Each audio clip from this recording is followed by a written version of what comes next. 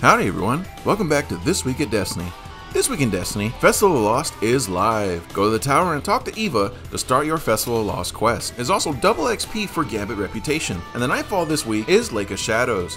And the weapons this week are the Swarm and the Palindrome. And that's it for this week's PSA. If you like what I do and want to see more, please like and subscribe to the channel. It inspires me to make more. I'll see you on the next one. Peace and have a good one. Bye.